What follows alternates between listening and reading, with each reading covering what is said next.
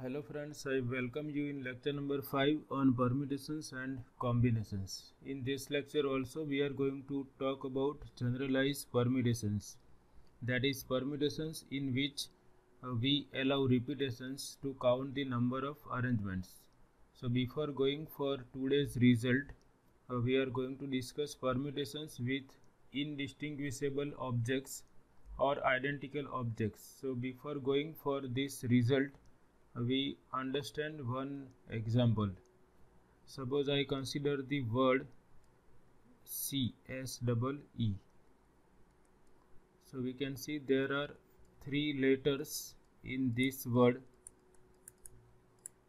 and among these three letters, letter E is repeated 2 times and S is not repeated. So we can see that this letter E is an indistinguishable object. We can use the word indistinguishable,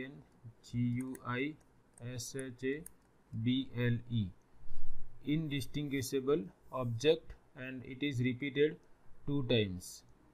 Now suppose we are interested in constructing different 3-letter words using the letters of this word C.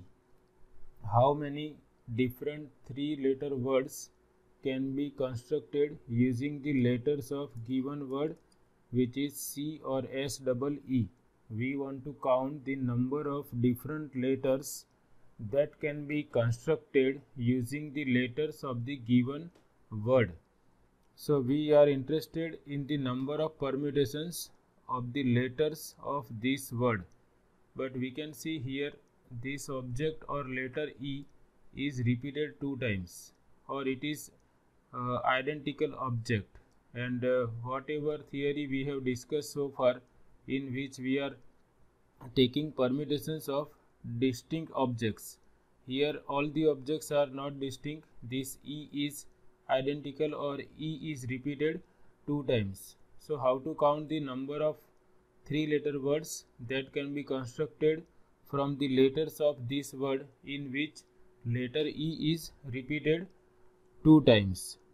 So before counting that number, first we count the number of permutations of 3 different letters in which we denote this first E by E1 and second E we denote by E2. First we assume that this E1 and E2 as distinguishable letters. We use E1 for this position of letter E and E2 for this position of letter E. And now I have 3 distinct objects if I count E1 and E2 as different letters. So for this we can count the number of different 3-letter words that we can construct using these 3 letters. So that is going to be number of permutations of 3 objects taken all at a time, that is 3p3, which is 3 factorial divided by 0 factorial, and that turns out to be 6. This is we are using the formula of permutations NPR, and this formula is permutation of n distinct objects taken R at a time. If we count E1 and E2 as different objects, then here all the objects are distinct, that is repetition is not allowed, and when repetition is not allowed, we use this formula to count the number of permutations of all the objects taken all at a time. And we can by trial and error we can write these 6 different letters also that we can construct using these 3 letters. For example, we can start with E1 and E2 as E1 E2, then I can change the position of E1 and E2, so I will get another letter.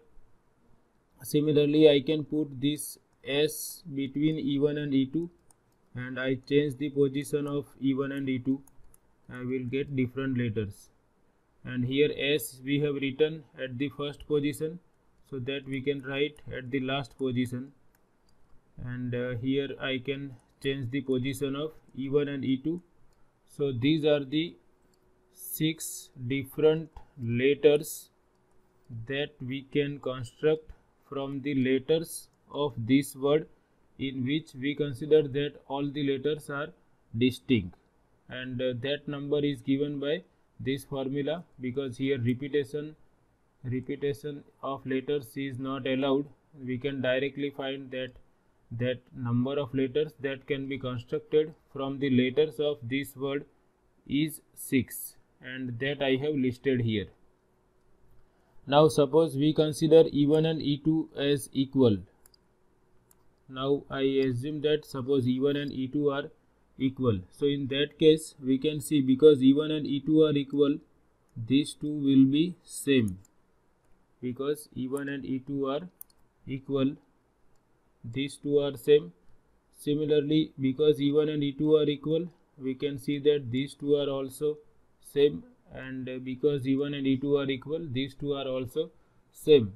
So now our number is reducing. Instead of 6, now I have 3 letters that can be constructed from the letters of this word C. So here we can see, if repetition is not allowed, if we consider all the letters as distinct, then we have 6 different letters that can be constructed. But if repetitions are allowed, that is, if we count this E1 and E2 as same letter E, then we can see that there are 3 letters that can be constructed from the letters of given word. So we can see, if repetition is not allowed, then there are 6.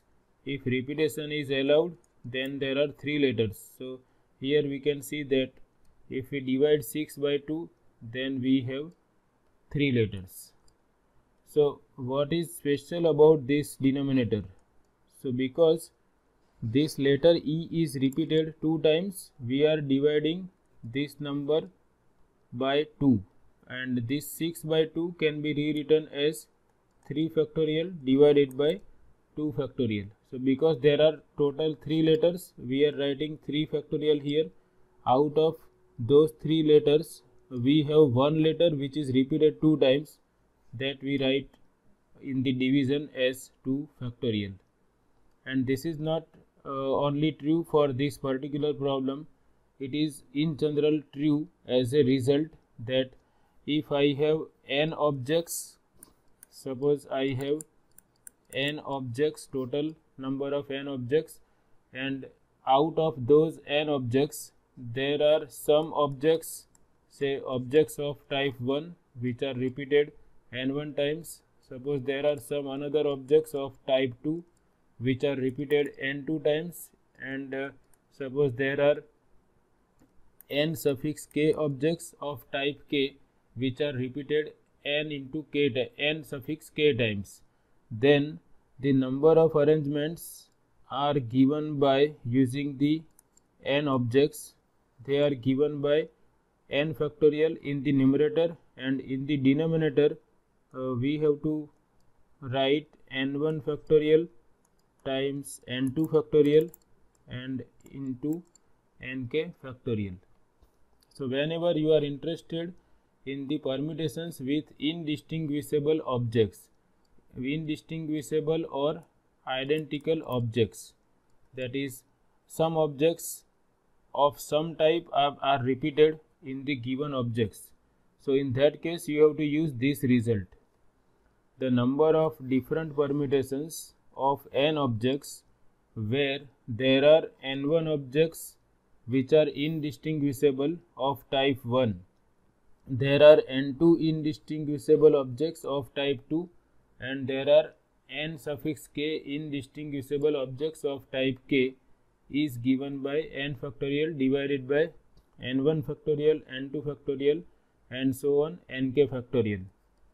So this n1 is the number of times some object is repeated or some object is identical, or there are n1 identical objects of type 1, similarly n2 identical objects of type 2, and nk identical objects of type k. So we have to divide by this n1 factorial, n2 factorial, nk factorial that total number of objects is divided by this repeated number of objects. So you keep in mind this thing whenever they ask you to write down this type of permutations, that how many letters can be constructed using the letters of the given word. Then in given word you have to check whether any letter is repeated or not. If some letters are repeated, then you have to divide by the factorial of that repeated number. For example, instead of this, suppose I have this letter MASS. So here I can see there are total 4 letters. So in the numerator I will write 4 factorial, and out of these 4 letters this S is repeated 2 times. So I have to divide by 2 factorial, and this number will give me the number of 4 letter words that can be constructed using the letters of this word MASS, that is mass. So sometimes they ask this type of problems in GTU exam. Here there is some another problem of that type. How many 7 letter words can be formed using the letters of the word benzene? So in this letter, first we have to see whether or what is the total number of objects. 1, 2, 3, 4, 5, 6 and 7. So there are total 7 letters, and we have to decide the number of words of length 7 that can be constructed using the letters of this word. So I have to identify the number of letters which are repeated. Here we can see this letter N is repeated 2 times and letter E is repeated 3 times. So I have to divide this 7 factorial, because total number of letters are 7 and this E is repeated 3 times. So I will write 3 factorial, and this 2 is repeated 2 times. So N is repeated 2 times. So I will write 2 factorial, and this is the number of 7 letter words that can be constructed using the letters of the word benzene. So this thing we have to remember and we have to write systematically.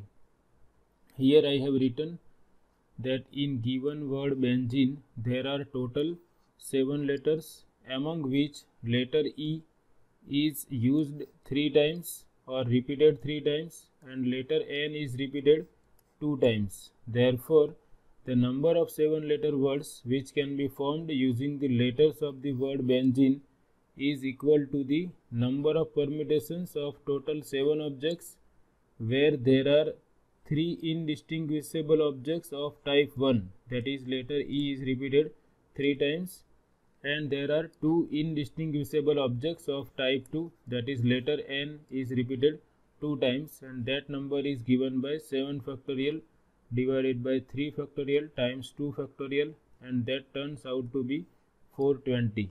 So we can construct 427 letter words.